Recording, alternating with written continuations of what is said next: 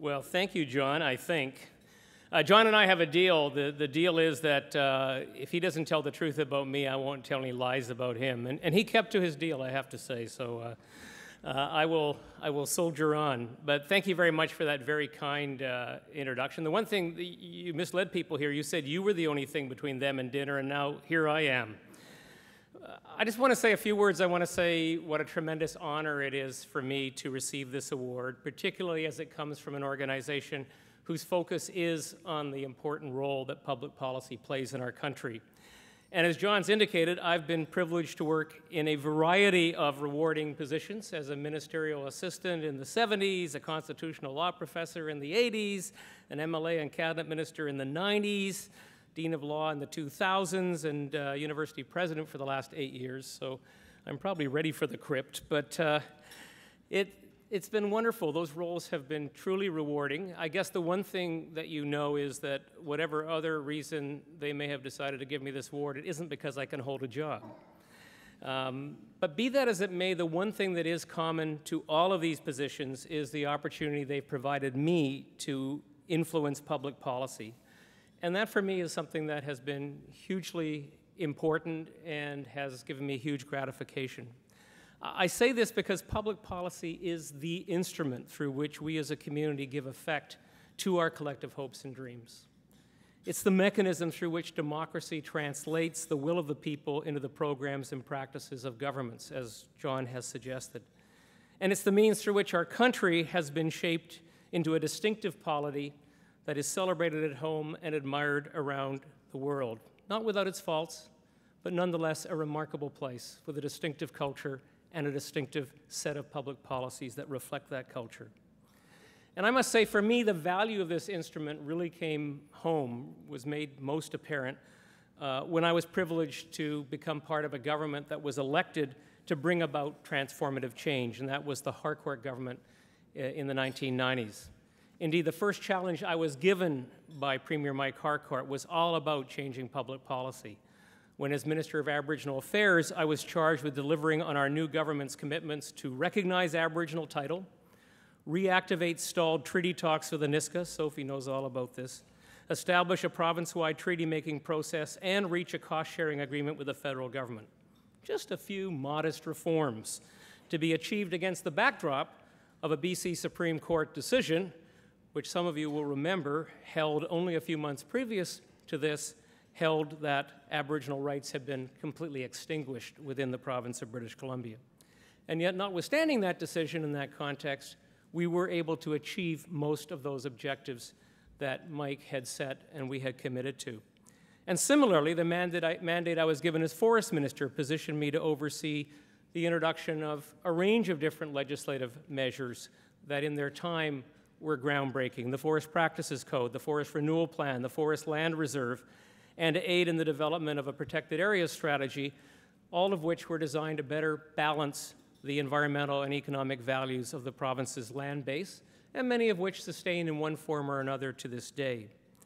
My role as Advanced Education Minister enabled me to implement new policies expanding access to post-secondary education, eliminating adult basic education tuition, something that John's government's had to do a second time, and approving construction for what has become Simon Fraser University's Surrey campus. I didn't know that at the time, but thanks to a successor government that made a great decision, that's what it now is.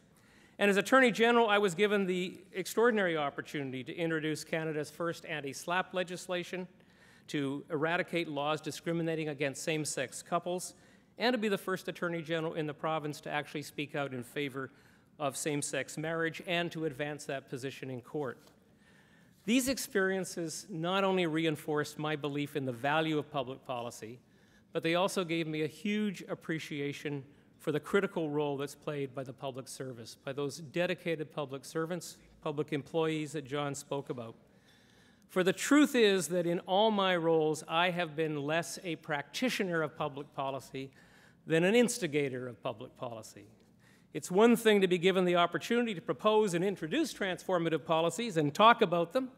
It's quite another to make those policies work, to put them into action. That is the mission of the public service, from the deputy ministers who oversee the process of developing policies to the frontline staff who are essential to their successful implementation. And in my various ministerial roles, I came to depend upon and appreciate the dedication and talent of extraordinary public servants. And I must say it's a little intimidating because many of them are in the room this evening. Whether it was Doug MacArthur, who is in the room this evening, coming to my office a few days after being appointed Deputy Minister of Aboriginal Affairs with a detailed plan he had produced over the weekend to guide our path forward, or Jerry Armstrong as Forest Deputy, assisted by Don Wright in policy, somehow finding a way to produce forest land reserve legislation that Jerry had assured me only a few weeks before could not possibly be produced in time for a session that already had 4 major forest bills coming to it. Or Gillian Wallace, sadly no longer with us, finding a legal mechanism that prevented the Director of Vital Statistics from denying a marriage license to a lesbian couple. Without the support of these and so many others, I would not have been able to accomplish much of anything. Thus, while I may deserve credit for being a good instigator, and I'll take it, thank you very much, these are the true practitioners of public policy whose work is too often under-recognized and underappreciated. And there are others in this room, I can't name them all, but Don Avison, who worked as my deputy, Robin Cicery, who worked as an ADM in advanced education, and many, many others in this room who are unheralded, unsung in what they do, but who really ensure that crazy instigators actually get to be effective from time to time. Now, I can say the same of those who have supported me in my service as a law dean and a university president. Deanships and presidencies, they're great positions from which to promote institutional change, to vision about how the university could be, as we've done at SFU with our vision to be Canada's engaged university and our position as a leader in showing how universities can help to build social infrastructure.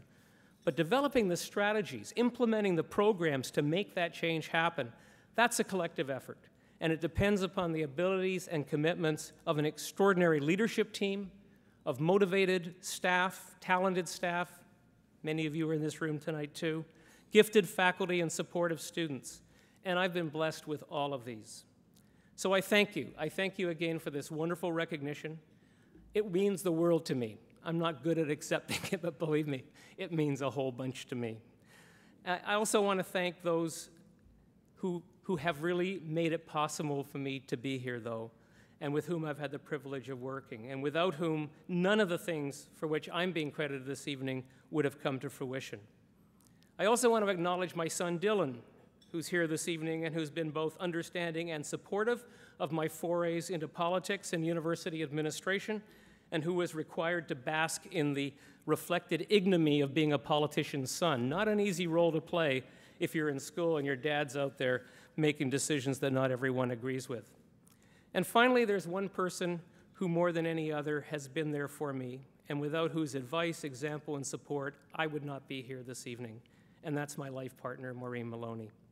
In addition to her extraordinary record of achievements as British Columbia's first woman law dean, first woman deputy attorney general, she's an inspiring teacher, a brilliant scholar, and an accomplished practitioner of public policy. Why she's not up here receiving this award, I can't say. What I can say is how fortunate I am to have her as my colleague, my mentor, and my companion. In addition to enduring the many failings for which you are not crediting me this evening, thankfully, she's the love of my life and she's my best friend. So thank you, Maureen. Thank you, Dylan. Thanks to all of you who've come out this evening, and thanks especially to those of you whose contributions have enabled me to earn this recognition.